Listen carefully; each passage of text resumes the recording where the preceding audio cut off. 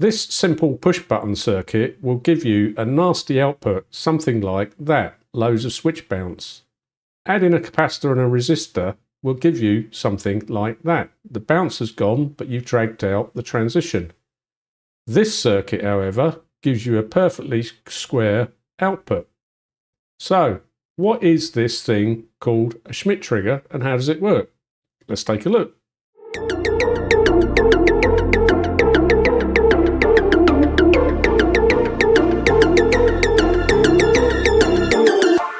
So this is the first circuit I showed, simple push button circuit. You've got to pull up to 5 volts. I put 39k resistor there as the pull up resistor. Now there is a reason for that and I'll come on to that later. And then you would wire this to your output, whatever that is. So this would go from a high state, and then when you push the switch, this would all be pulled to ground, and then that would go to a low state. Let's have a quick look at that on the bench. So there you go, there's the 39k resistor pulled up to 5 volts. I've got 5 volts coming in here onto my rails. Then rather than using a push button switch like I've got here, I'm using my timer relay device. Just saves me keep pressing away. But actually these switches behave quite well. The bounce on them is not that bad, and it's quite difficult to get a good measurement off that for demonstration. Whereas this relay, yeah, it's quite naughty and gives you lots of bounce. So all I do now is I connect this battery in. Before I do that, let me connect up my scope. So we want that to be onto my ground first of all, so it gets its 0 volt reference, and then to the what would be the output there. So that's currently at 5 volts, and then when this switches, it'll be pulled down to 0 volts or ground. And then if I just connect up battery to this, that all this is doing is powering that. Okay, so just connect that on, and it's triggering away. So let's have a look on the scope. So there you go. There's the output from that circuit with the resistor pulling the output high, and when you press the button it pulls it down to ground. But you can see all kinds of stuff going on here, so let's do a single shot of that. And there you go, look at that, it's all over the place. Straight down to 0 volts, straight back up to 5, down to 0, 5, down to 0, and then you've got all this glitching over here. It's horrible. So how long does that go on for? Well, the glitching seems to continue on quite a long time after it's finally decided to stay low. But you've got all this glitching here. It's not very nice at all. Let's see how long that is. So I've put my cursors on, and we'll just move across here. So we started back over here by the looks of it, and then move this. Sorry, move this one. Well, if we say from there, that's 170 microseconds. If you take all this noise into account, then you've got 370 microseconds before it's settled down in that scenario, in that instance that I did it. If you did it again, you get some different pattern. Okay, so this type of circuit is not very good at all. Then it gives you all this nasty bounce, and your outputting device, whatever you're wiring that into, might be a logic gate, might be a microcontroller, whatever, is going to behave erratically when you've got this kind of behavior going on. You could mitigate that in a microcontroller and put timers in. Say, if you've changed state in the last 100 milliseconds, well, I'm going to ignore you because somebody wouldn't be pressing the button within 100 milliseconds. So the obvious way to absorb all of this switch bounce then is to add a capacitor like this. So you have a capacitor here and a 1k resistor I've shown there. And when you press the switch, this will discharge this capacitor plate back down to ground slowly. And just quickly, let's just see that on the bench as well. And there you go, there's my 0.1 microfarad capacitor there and my 1k resistor and the switch going across it. Of course, this capacitor is shorted to ground on one side, the other side is going to the output. And if I put my scope probe on that output there, let's have a look at what we're getting. So there you go, this is the output now driven with the capacitor and the resistor added. It's oscillating up and down, being driven by my relay. If I just do a single snapshot of that, I'll do it on a low, going low, there you go, so it's captured it now. And there's no now bounce on the switch, that's been eliminated. The capacitor is softening all of this out. You can see that there was bounces here and here, but the capacitor is holding the charge. It's not dramatically dropping up or dramatically raising back up again. And if we just measure the drop the full time on this. Let's put my cursors on. The cursor's already on. Let's select them. Let's bear with me. There we go. So it's ending. Yeah, it was probably already on it. It's ending about there, I'd say. So it's over 600 microseconds to fall from the high to the low value. So this circuit's a lot better now. We don't get the bounce, but we do get this kind of drawn out change in state. And there is still a chance that your microcontroller or your logic chip, whatever you're connected into, could oscillate between one state and the other during this transition. Now, if we add a Schmitt trigger to our output, as I've shown here, then this output will become quite stable, as you will see in a second. Just to note though, this circle here means it's a NOT gate on the output there. So this is an inverting Schmitt trigger that I'm using. So let's just go to the bench and have a look at this version.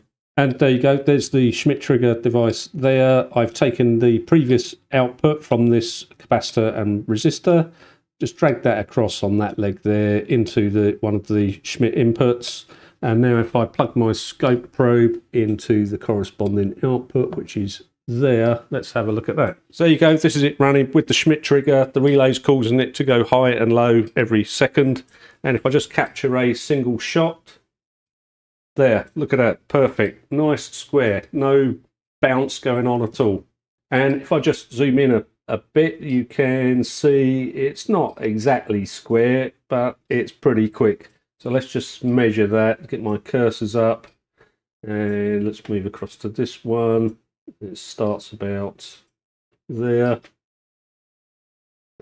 Sorry, that one, and then it ends about there. So what have I got? 79.5 nanoseconds, that time to completely drop down to 0 volts. So as you saw, this thing called a Schmitt trigger gives you a really nice clean square wave output like that. The chip I'm using is this. It's a TC4584 Toshiba component.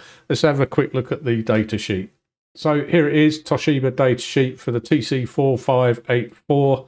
In this particular IC that I was using, there are 6 Schmitt triggers. You can see them there, 1, 2, 3, 4, 5, 6. And then you put your supply in here, your positive here and your negative there. The supply this particular chip can accept is, let's have a quick look, DC supply anything from 3 to 18 volts, and I was powering it at 5, so absolutely fine. But the key thing with Schmitt triggers is this here, hysteresis. Well, what is hysteresis? Let's have a quick look at that. So just to look at what hysteresis actually is, on my chart here, I've got voltage on the y-axis going up and down here, and across the bottom here, I've got time on the x-axis. Now what hysteresis does is it has 2 thresholds. So there's an upper threshold that I've indicated by this green dotted line here, and a lower threshold, which is another green dotted line here. So if we assume we had an input signal that's all over the place, as we saw, and it's doing all this kind of stuff. Let's assume at this stage we've got an output of the Schmitt trigger as high. Once it gets to this point, it does nothing. It's still high. But then once it gets down to here and crosses this path, now at that point, because it's reached a lower threshold, it will go to low. And if I get a little glitch here, like that, it won't then switch back to a high state because it hasn't reached the upper threshold. So let's get it all the way down to here. Then it might stay there for a while and then back up. Okay, it's still low because it hasn't reached the upper threshold. Up here, it's gone, switched now above the upper threshold, so it'll go to a higher state. And if it glitches down, doesn't matter. It hasn't reached the lower threshold. So it kind of gives you a nice buffer window, if you like, that can ignore all these glitches in the incoming signal. All right, brilliant. And before we wrap up, let's just look at why I chose a 39K pull-up resistor here. It's a bit of an odd value, I know. And the reason is that when you use an Arduino, a lot of my viewers use Arduinos, I know, then the input pull-up, obviously you've got an internal resistor in this chip pulling this input to the 5 volt rail. So what value is that internal pull-up? Well, the Arduino data sheets are not very precise. I think it says something like it's guaranteed to be 20 to 50k or something. I want it to be representative of that. But I bench tested it, and let's just have a look at how I measured it. So there we go. There's a Arduino Nano Every, and I've configured pin 2 to be input pull-up. So this input here has a pull-up resistor internally in this chip, pulling it up to 5 volts, or what it should be 5 volts. And I've got a jumper wire here, so if I set my meter to volts, the ground is connected through here to my meter, and I've connected up the ground from the Arduino, so all of these grounds are coming up together. So if I just measure there now, see what I actually get, is it 5 volts or is it something slightly different? And as expected, not quite 5 volts, 4.8 volts say.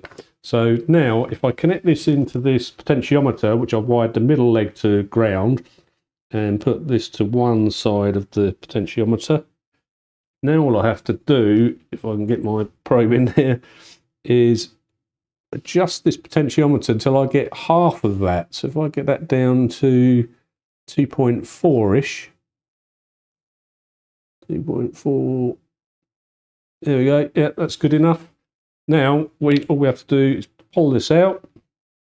I'll use this, and we'll just measure what that was in ohms. So I'll set my meter to ohms, and we've got 37 kilo ohms. So the internal pull-up resistor in here, when you consider this circuit now to have been a voltage divider when this was in, the internal pull-up resistor in here must be about 37 kilo ohms.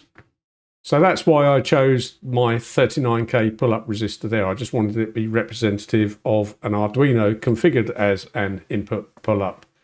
So that's how you can use Schmitt triggers to significantly improve and eliminate the bounce of your push-button switch or relays or any other kind of switch, and indeed rotary encoders, because they are switching very rapidly for a mechanical or optical type switch. Hope you liked this video, and if you did, then please click the like button, and if you haven't done so already, then please click subscribe. All right, catch you later.